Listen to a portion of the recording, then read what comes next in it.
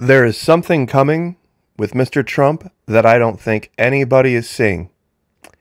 It is my considered belief that the vast majority of the people in this country are intelligent enough to notice it, but it will be too late when they finally do. Now, breaking news alert, we have a brand new Battlefield of the Mind video up over at the Florida Maquis Patreon channel. And I'll warn you, this one out of all of the videos might be the most controversial. It's not for the faint-hearted.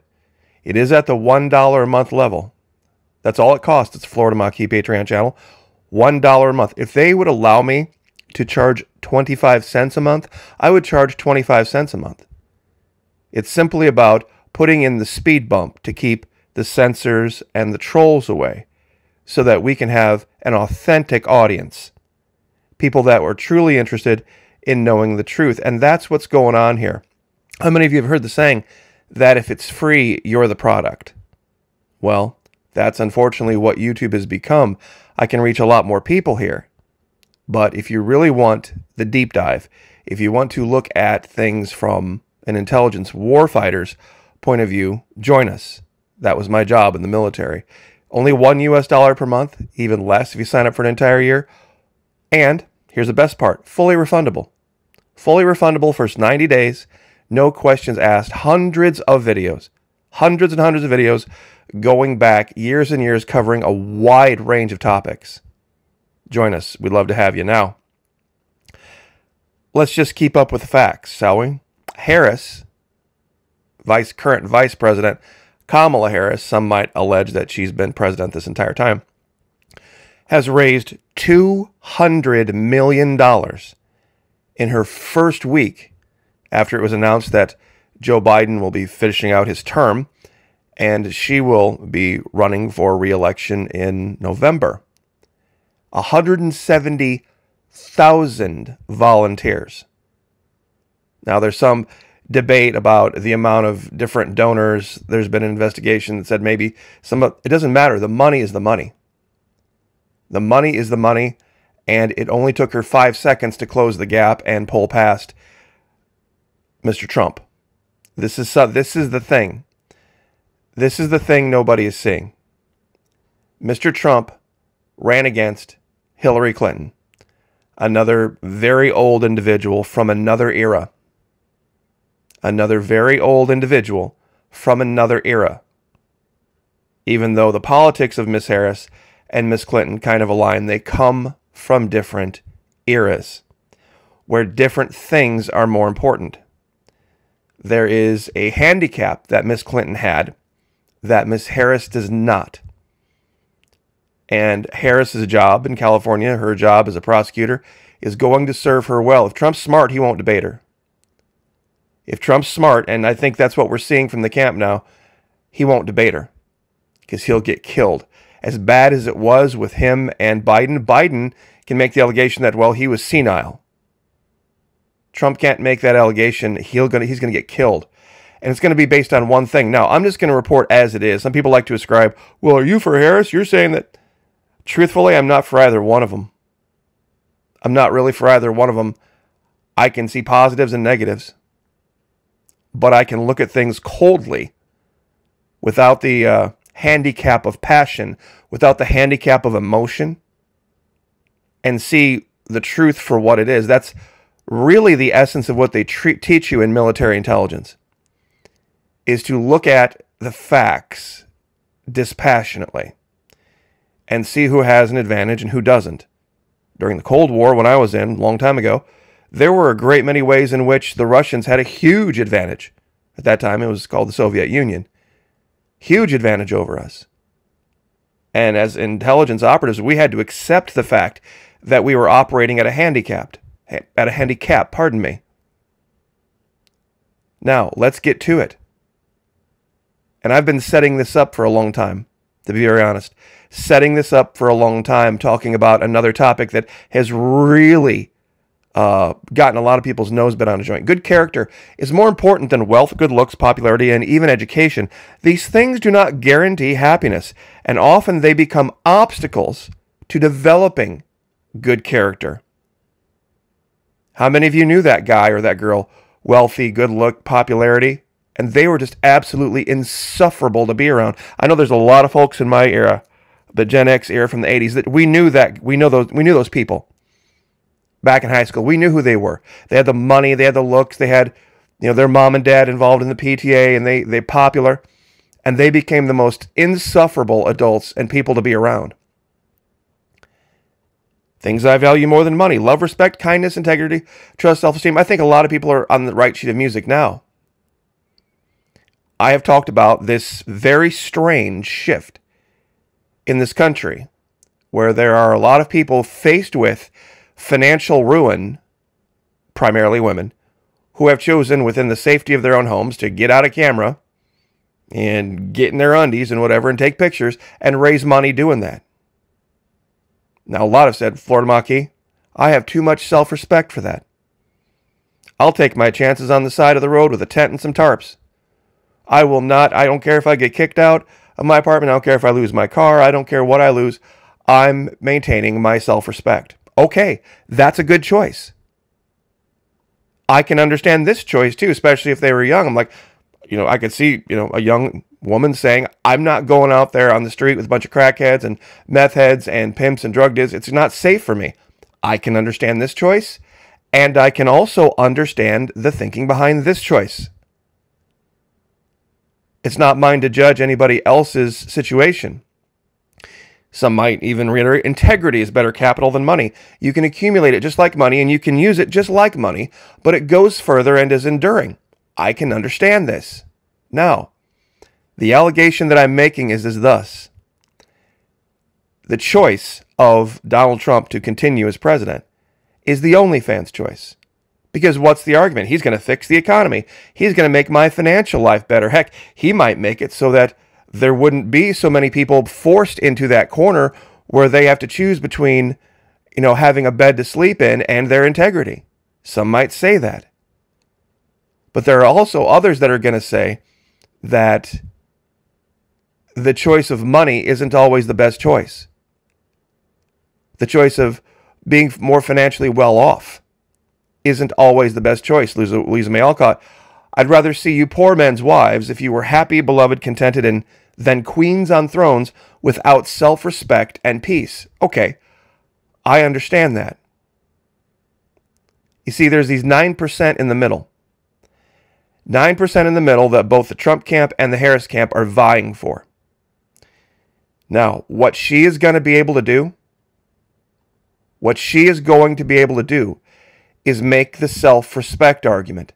She could even stipulate, you know what? Mr. Trump, because of his business acumen and his contacts on Wall Street, he might be able to weasel away some deals that might fix some things and bring prices down. She could stipulate that.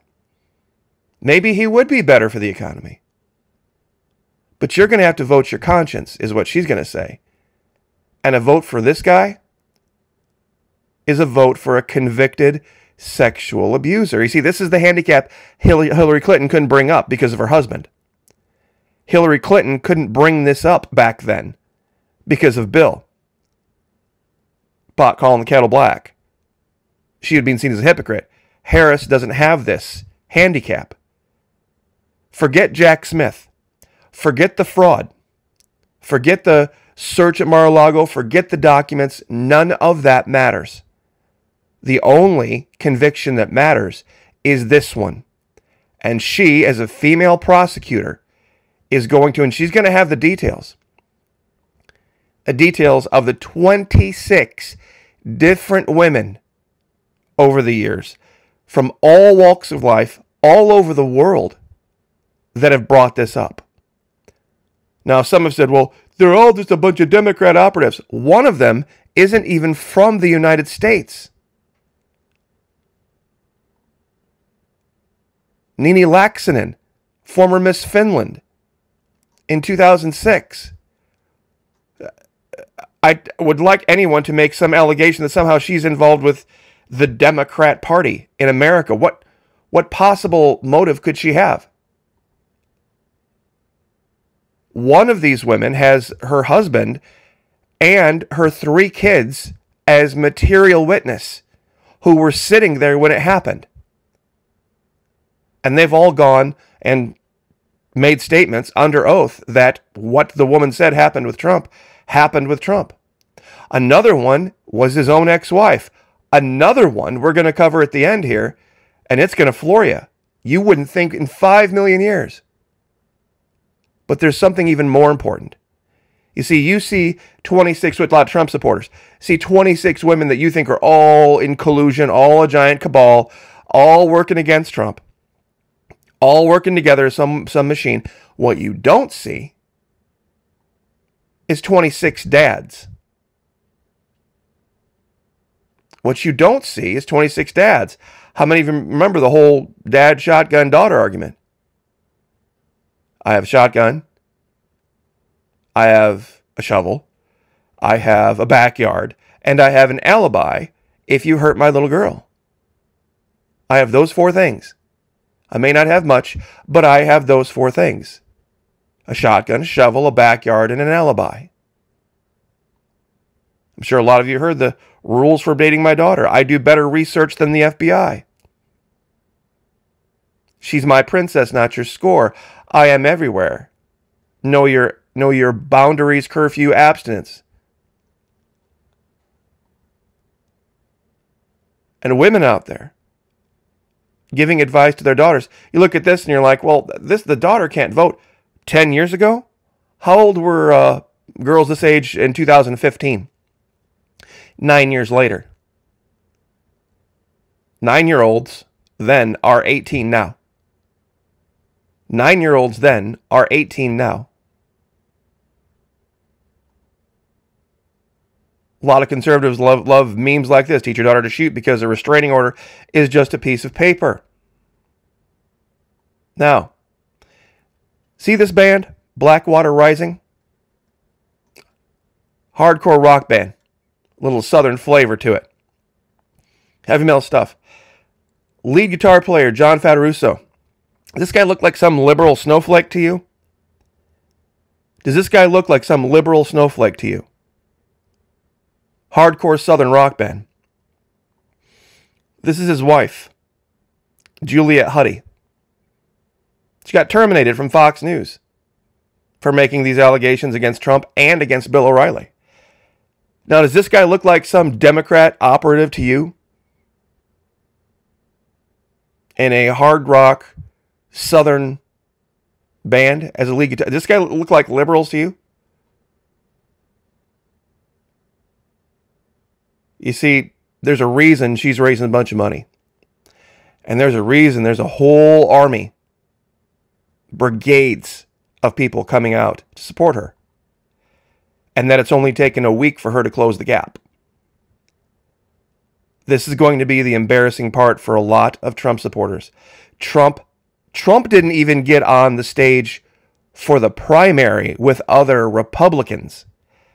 Because the other Republicans, a lot of them were very young, very sharp, and had the receipts. And had they had the opportunity to take the gloves off, they might have brought some things up. She's got no such restraint. Her job was putting sexual abusers in prison. And you can make the allegation all you want. Oh, it's all made up. It's all make-believe. Donald Trump is pure and innocent as the wind-driven snow. Go ahead and keep deluding yourself that that's the case. Hillary couldn't bring it up because of Bill. Hillary couldn't bring it up because of Bill. There are a lot of people out there, a lot of them. Every one of these women is somebody's daughter. Every one of these women is somebody's daughter. And don't sit there and tell me if it was your daughter, and you knew there were 24 other accusers, that you would tell your daughter, well, are you sure you didn't misinterpret it, hon? Now, I know you don't agree with this. You're probably doing this because you're politically motivated. Is that what you would tell your daughter? Guys, is that what you would tell your daughter if she came to you and said something inappropriate like this happened? If you saw this in the news about your daughter and 24 other men's daughters, what would your reaction be? what would your reaction be? Forget Jack Smith. Forget the documents at Mar-a-Lago. Forget all of that. The fraud does not matter. It doesn't matter. There's going to be one thing that matters, and it's going to be this. A lot of dads, a lot of daughters, a lot of witnesses, people from overseas that have no dog in our political fights whatsoever, all saying the same thing. All saying the same thing.